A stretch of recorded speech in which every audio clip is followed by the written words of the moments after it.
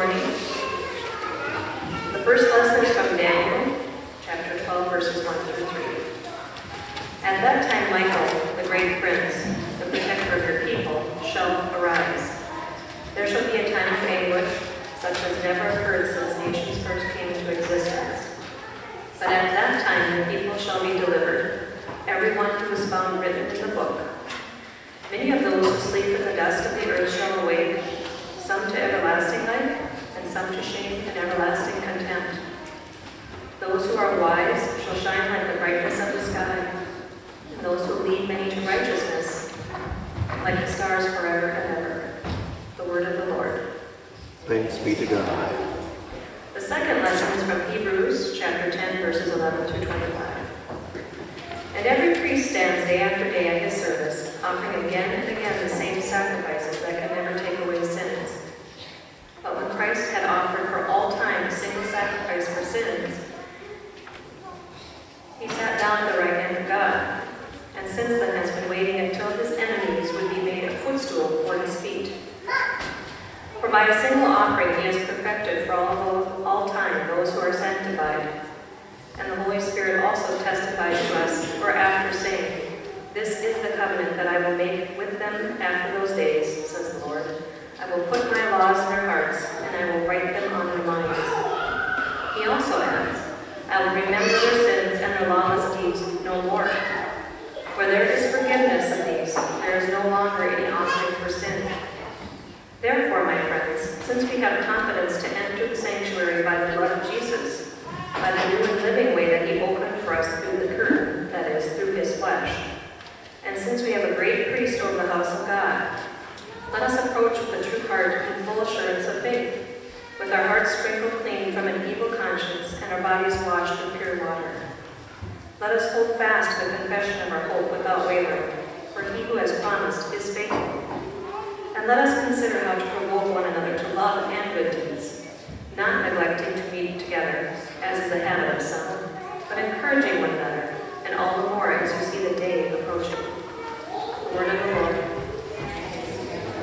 Please stand for the gospel acclamation.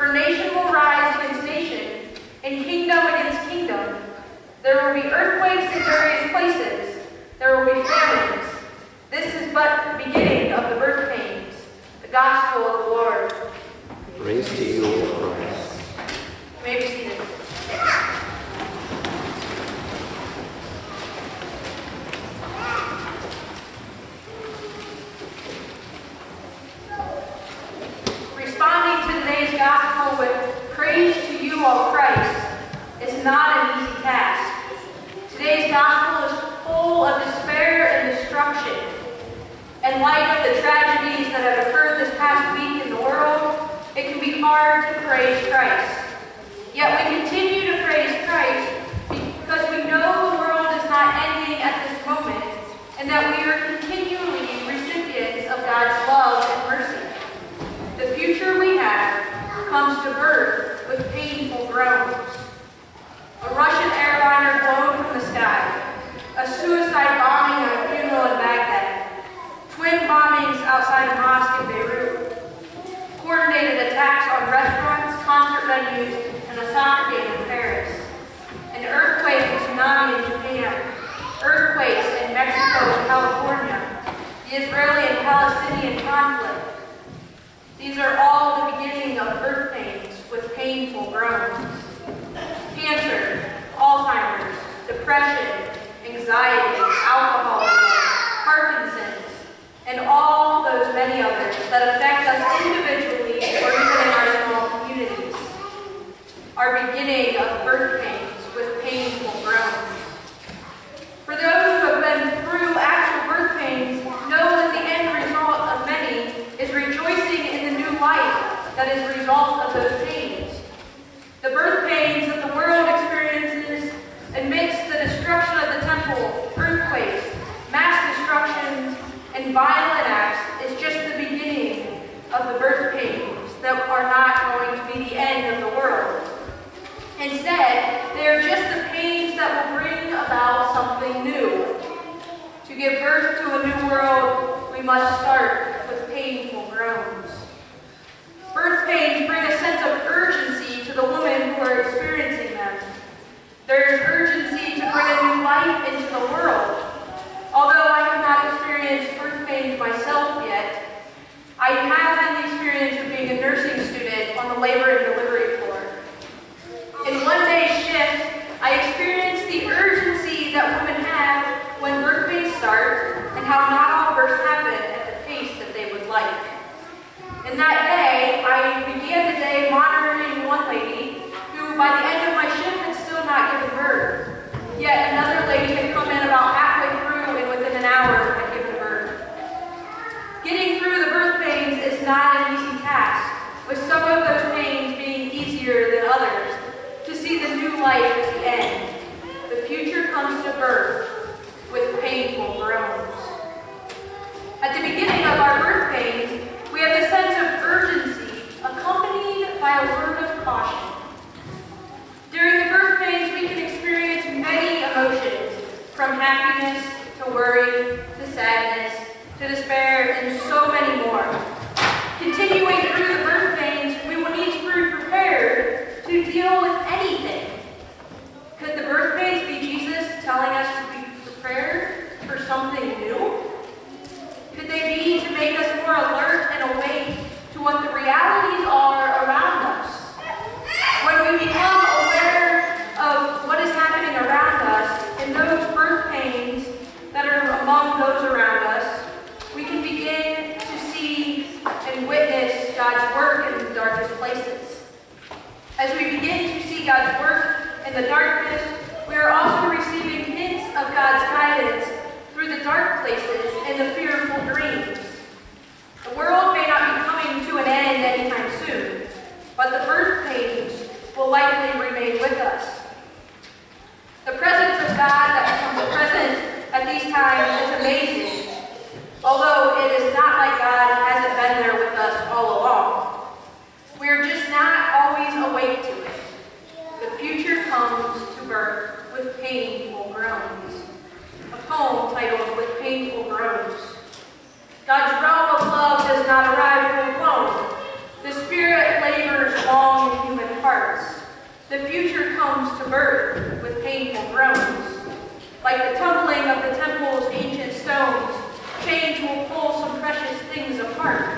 God's realm of love does not arrive full-blown. Deep change like tremors in earth's shifting bones reshapes the world, redraws the social chart. The future comes to birth with painful groans. And even more, which far too many own, can sow the seed of change that needs to start. God's realm of love does not arrive full-blown. Oppressive power clinging to its throne is like the sea's shut break